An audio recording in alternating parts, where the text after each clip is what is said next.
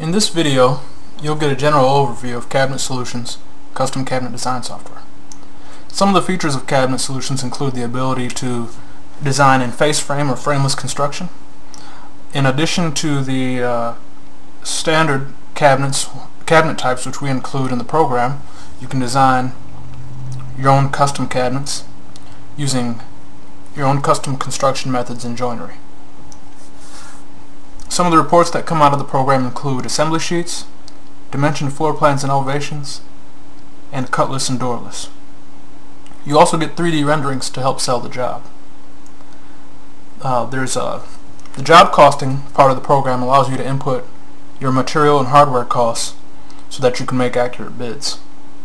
There's also a panel optimizer to help you get the best yield out of your sheet goods.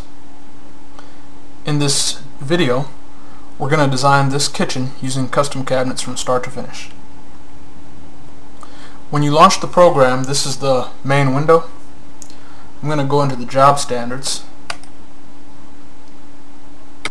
In the job standards, you tell the program whether you want to work in face frame or European, frameless. Some of the other things you'd set up would be like here in construction methods. With the face frame construction, whether I want a butt joint or mortise and tenon. For the cabinet box construction, whether I want a dado, the tops or bottoms into the sides, and how deep. When you check or uncheck an option in the standards, a lot of the times you'll get an illustration such as this that shows you exactly what it is that you're changing.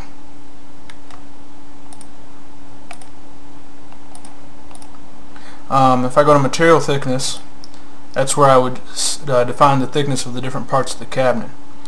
Right now I'm in inch, but it's very easy to change the program to work in metric as well. I'm just going to apply to job. If I want to change my units, I just go to options, units, and pick a different unit to work in. There's inches with fractions, with decimal, or my metric units towards the bottom. I'm going to go to my draw walls view. To draw a wall, you just pick a point on the screen, and while holding the left mouse button, you drag in the direction you want to go. When you release the mouse button, a dialog box pops up and you can key in a specific length. And I'll hit enter. To draw a connecting wall, you just get close to the first wall and do the same thing you did. Click, pick a direction, and when you release, key in a length and hit enter. Now I'm going to add a window to the north wall, so I'll click edit wall, click the wall, and you'll notice I've got a square on the left end of the wall and a star on the right. I'm going to click place window and check center align so that I'm measuring from the center of the window. It's got a height of 42, width of 36, distance from the floor and the bottom of the window 42. I'm just going to go with those default numbers there, and even though I could change them. And from this, I want the distance from the center of the window to the square to be 72. And accept. And I'll go back to my snap to angle. And now I'll start placing cabinets. Start with corner cabinets, angled corner cabinets. Base, I've got a default height, width, and depth which I can change or just go with. I'm just going to go with them, with the default numbers. I'm slightly overlapping the left wall, and when I click it snaps into place. I'm going to place my upper and do the same thing.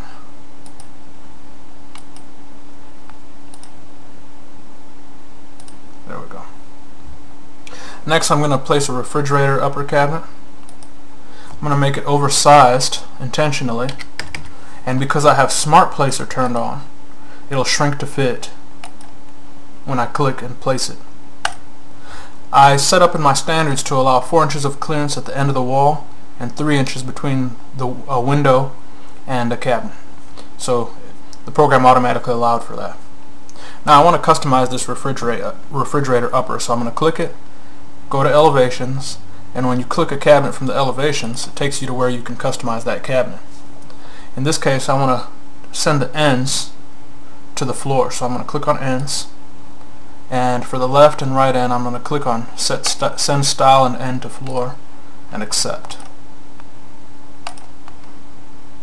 We'll go back to place cabinets. Now I'm going to place a refrigerator in there, so I'm going to go to my appliances, refrigerator, double door, continue, and like the cabinets I can make the appliances whatever size I need them to be. So I'm going to make this 46 inches. Place it. Now if I hold my cursor over the refrigerator, I can see that it's 32 inches deep. I'm going to change the refrigerator upper to be the same, so I'm going to click it, edit, change the depth to 32, and put it back. Now I'm going to place a base cabinet between the refrigerator upper and the corner cabinet, intentionally oversized so it shrinks to fit, and I'm going to click it to customize it. There we go. And I'm going to go to add a center style. I'm going to click center style, and it asks me whether I want to place a partition behind the center style or not. We'll say yes. When I hit continue, it's going to ask me, do I want to set up the properties for the partition? I'm going to skip that. Each time I click on the opening, click on an opening, it's going to add a center style. I just want to do it one time. There we go. Now I'm going to click on openings and rollouts, opening 4, edit, selected opening, and I want to make it 39 1/4 in width. Done. Now for opening, I'm going to click on opening 3, edit, and change it to a sink top, accept. And opening 2, edit, change it to a drawer, accept. And now I have one big drawer there on the what I want to be a drawer bank, so I'm going to fix that. I'm going to go to center rail. I can go with the default center rail size or change it. Default's fine. Continue. Each time I click on opening 2, it's going to add a center rail. There we go. And now I'm done with this cabinet. Okay. That's what we have in 3D so far. Okay, now we'll finish laying out the rest of the kitchen. I'm going to just go with the base cabinet to the left of the corner cabinet there, and then a slide in range, and then a large base cabinet to fill in the rest of the space, and then a range hood above the range. It'll automatically center when I click anywhere near the range cabinet. And I'm going to place a large upper cabinet to the left of the range hood. And I'm going to copy this large upper cabinet, smart copy, place it to the right of the hood cabinet. And I'm going to copy the new upper cabinet, smart copy, and place it to the right of the corner cabinet. And I'm going to go to appliances again and select a range hood microwave combo for under the hood cabinet.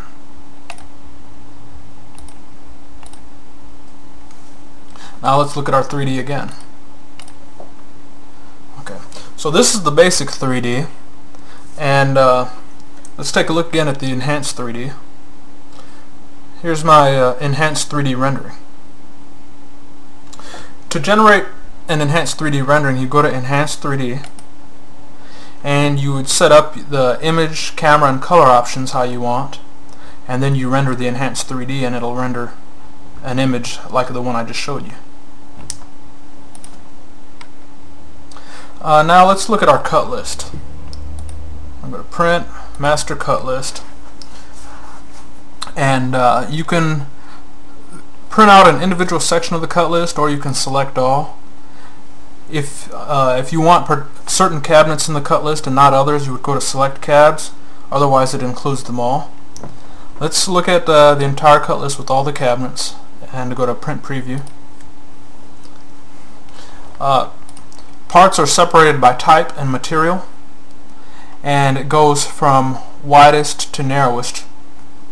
And you've got the quantity, width, length, name, and the cabinet that it belongs to, along with the small number that gives you a quantity for that particular cabinet.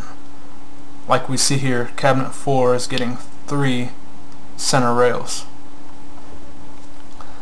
And let's just scroll down and take a look.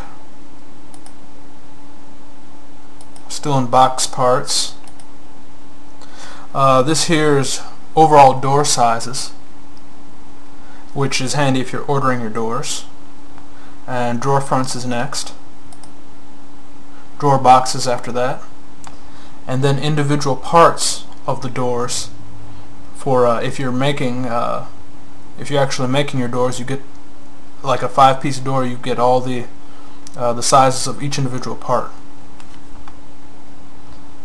Okay. There's a sample cut list you can download on the website on the Cabinet Solutions overview page if you want to review it. Let's look at the assembly sheets. So I'll go to my elevation. We'll use this cabinet. Then I'll go to assembly sheet. The assembly sheet gives me this type of drawing, and then I get a description of each opening in the drawing. In this case, A through F, and then the opening sizes and the description. For the shelf openings, it'll tell you exactly where the shelf goes, how far up from the bottom, and the dado location if it's a fixed shelf being dadoed into the sides of the cabinet. Sides or partition.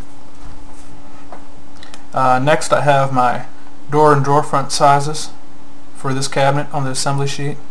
Then I have my face frame parts if it's a face frame cabinet. Then my box parts, and any custom notes you add would be on the bottom of this assembly sheet, which is something you have the ability to do as well. If you build a custom cabinet, you can save it to your library by clicking on Save to Library, naming it, and saving it. Next thing we'll take a look at is the panel optimizer. We'll do a 3/4 inch melamine.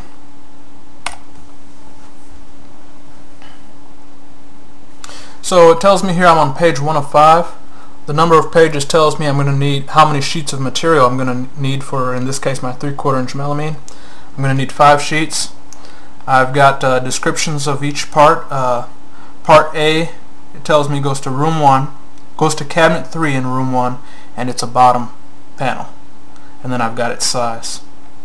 Rooms by default are going to be called room 1, 2, 3, 4, and so on, but you can also give them custom names. Call it a kitchen, master bath, whatever the case may be. If I can just scroll down between my different sheets and take a look at them and see what they look like. And that pretty much covers most of the program except for the job costing. Job costing will be covered in a separate video because it's pretty detailed in itself. If you have any questions, give us a call at 800-283-9577 or local at 574-968-8142. You can also send email inquiries to sales@customcabinetsoftware.com. Thanks for watching this video.